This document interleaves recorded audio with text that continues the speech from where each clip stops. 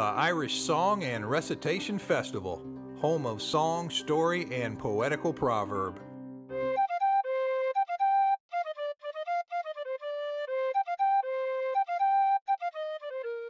You are at the Irish Roots Cafe, and I am Mick the Bridge, your host. This is one of 3 broadcast series here at the cafe. The other 2 cover Irish family history worldwide and the history of the Irish in America. Oroche de Vahawalia. So step right up to the microphone, folks. Consider calling in at 816-256-3360. Then you just speak, sing, or play your piece proudly into my phone recorder. If it fits, we will place it on the air in a future show. But remember, it's all for free and it's all for fun, and tens of thousands of our listeners are looking forward to each show. And why is that? Because every day's a holiday at the Irish Roots Cafe.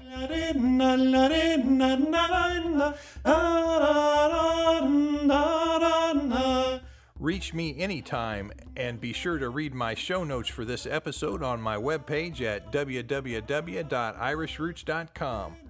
Now let's move into the big back room here at the cafe and have a listen to what's being served up today.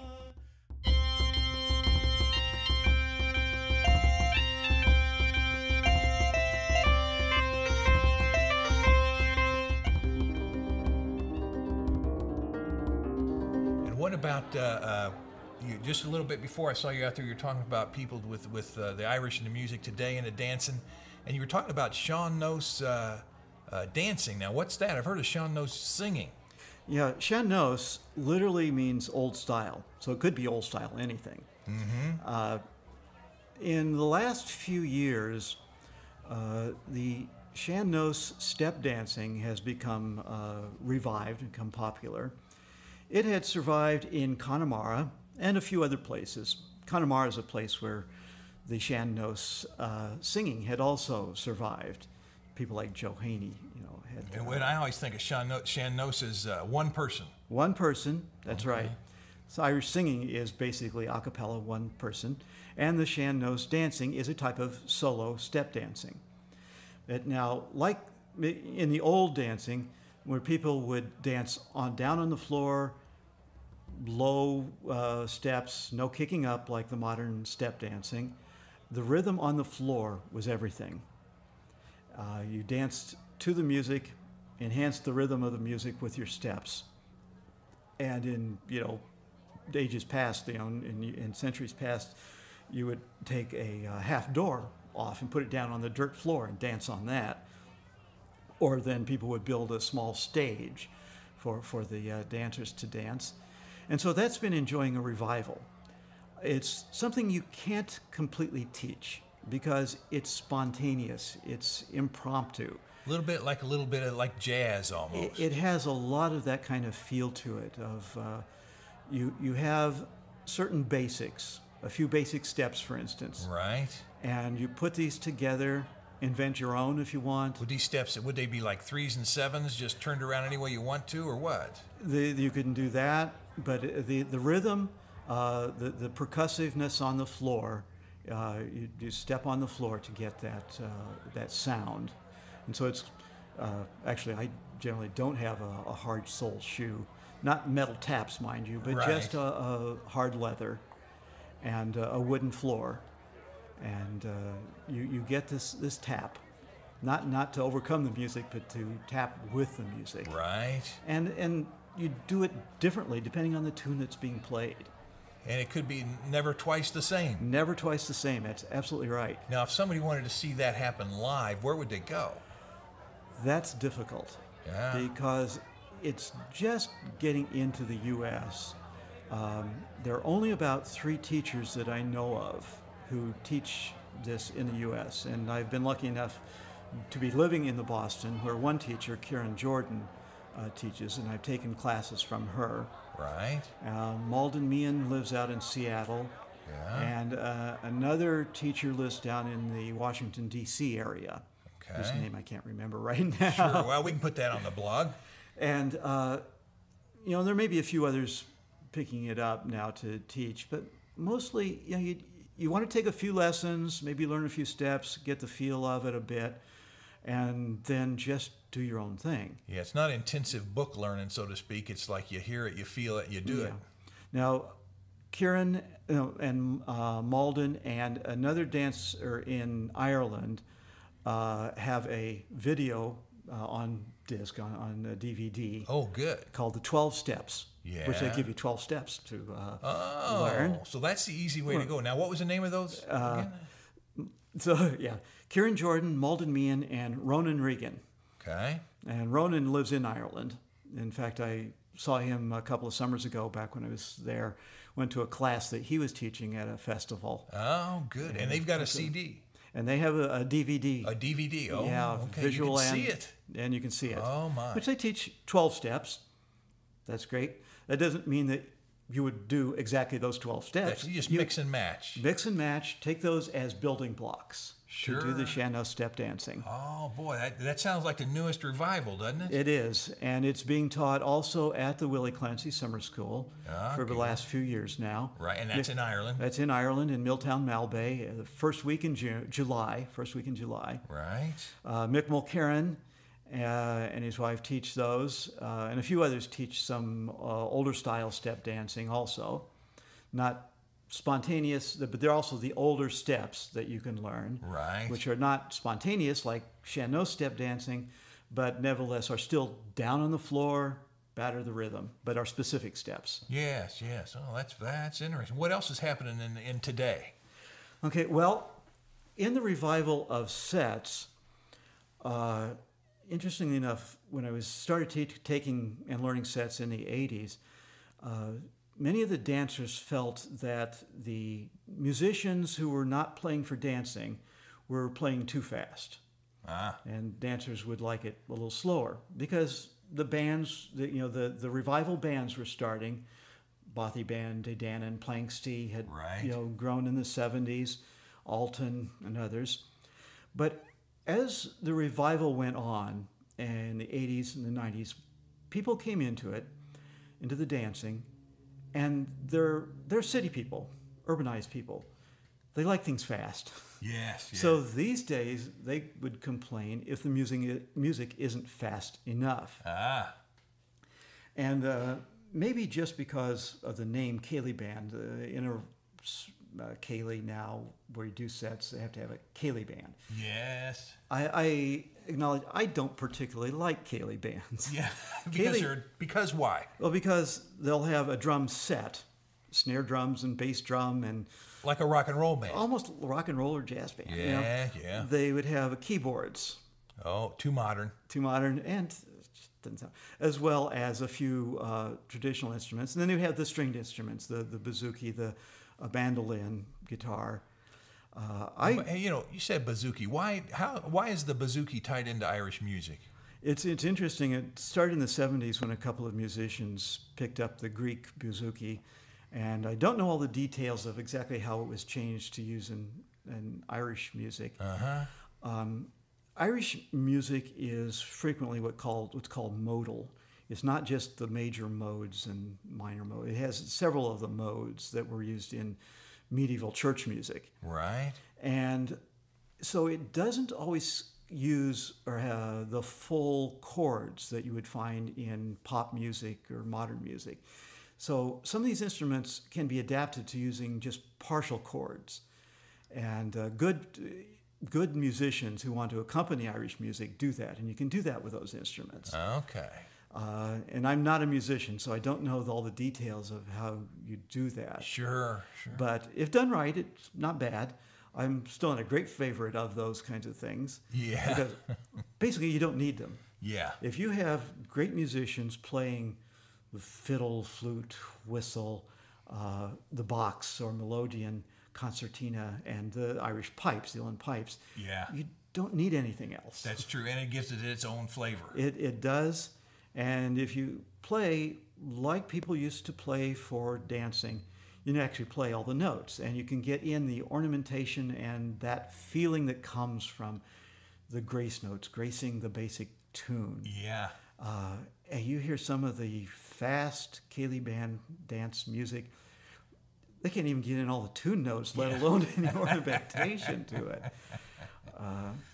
And people really like continual battering in many cases, just continual pounding the floor. Yeah. And I've been to Ceilidhs where there would be 50 sets on the floor. I mean, oh my gosh. That much.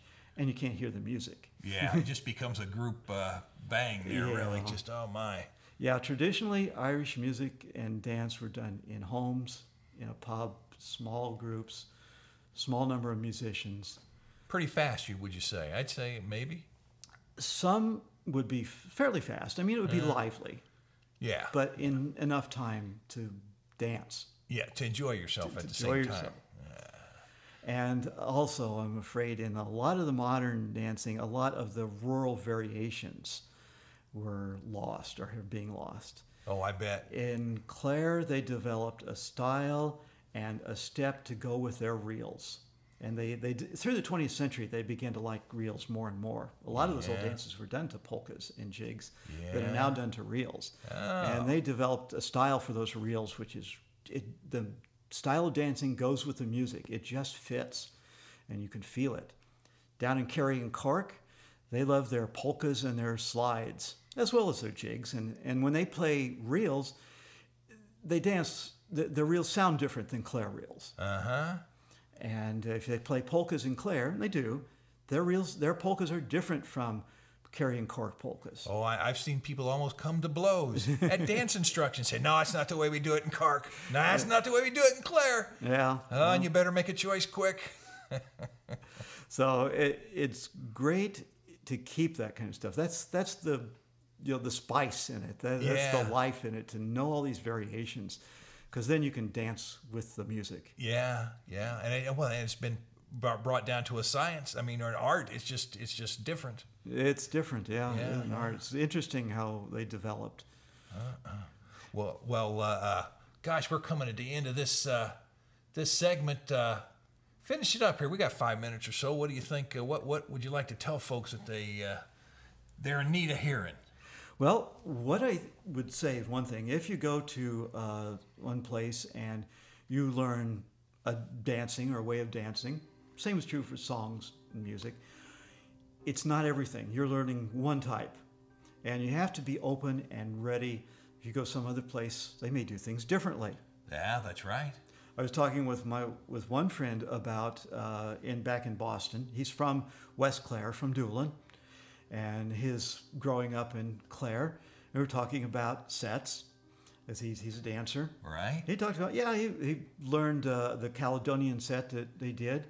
He was invited to go down to another place. And I'm talking 10 miles. Yes. 12 miles.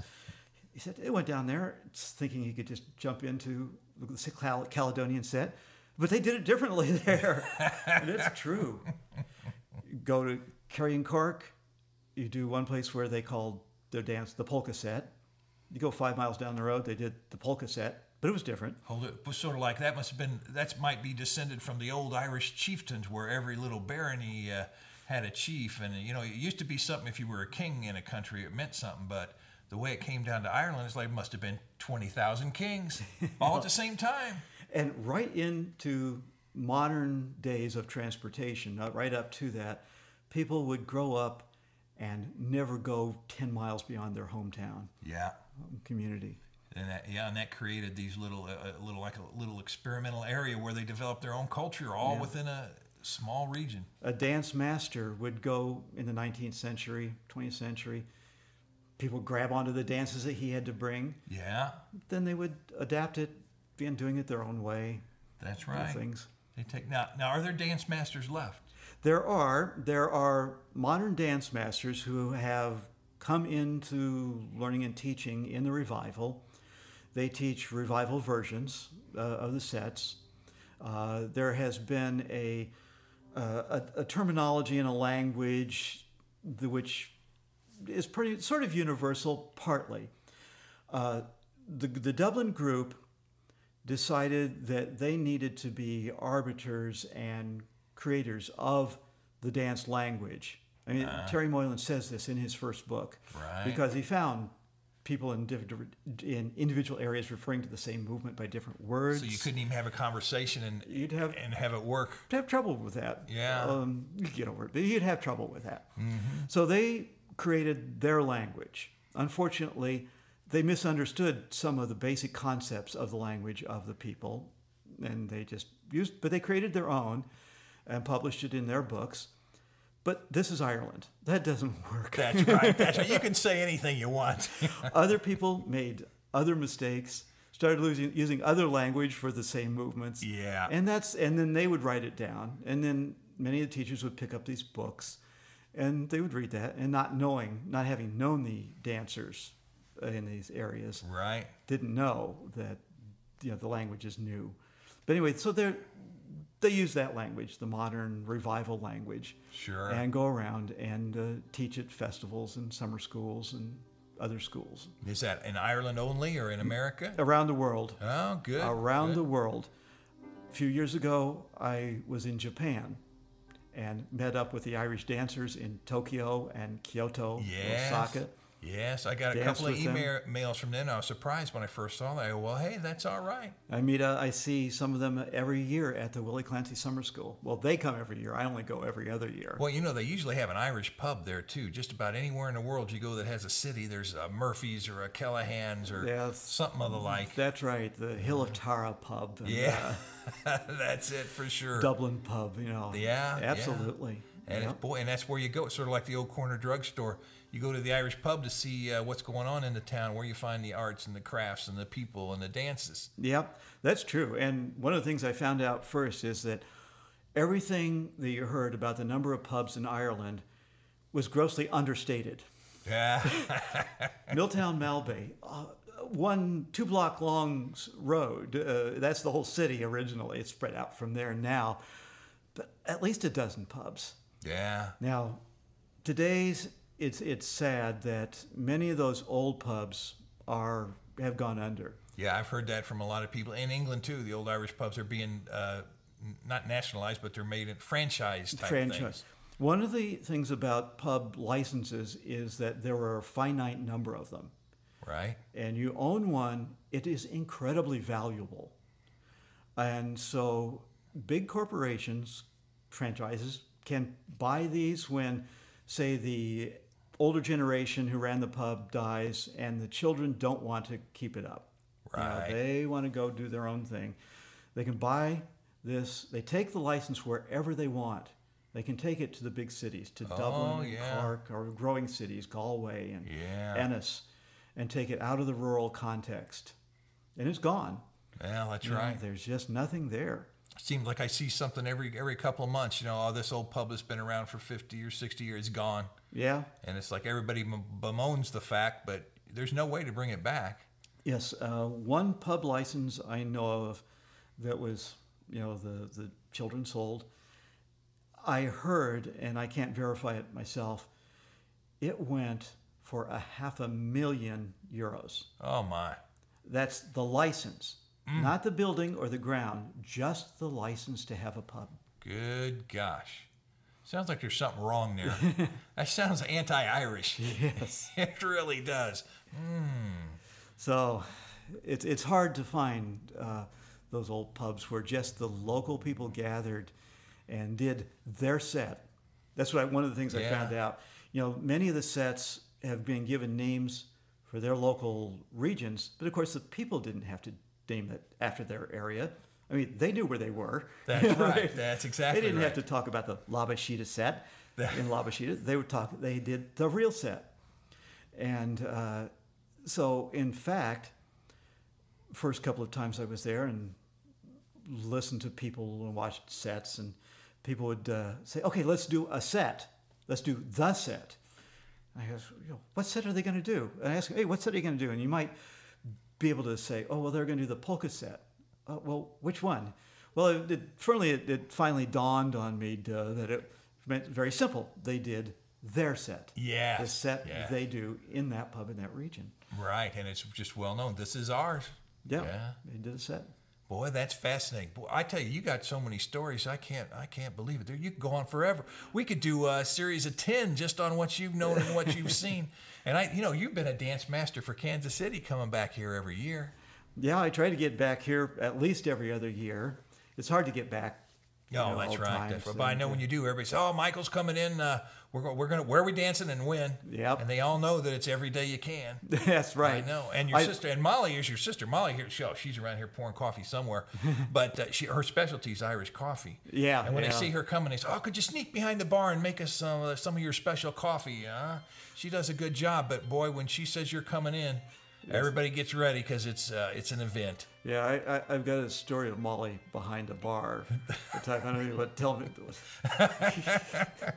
I've heard of several. Oh yeah. Well, it's been good. We're going to do it again if we can, and sure appreciate your time and taking the time out. And I know, gosh, listen to them out there.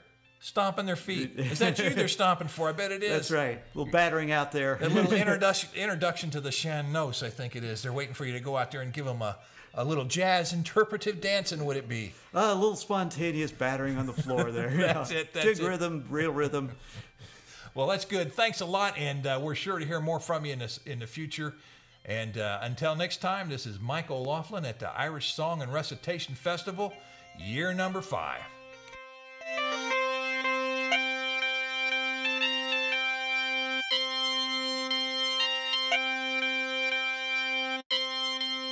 That's a wrapper for today, folks. I'm Mick DeBridge at the Irish Roots Cafe. You can contact me at mike@irishroots.com or send your submission or your notes to Box 7575, Kansas City, Missouri 64116. And you can always reach me on the web at www.irishroots.com. Call up and leave me your message or your entry on my phone recording machine at 816-256-3360. Just do it today. And oh yes, any donation to keep this show going is appreciated. And remember, keep the best of your Irish heritage alive today.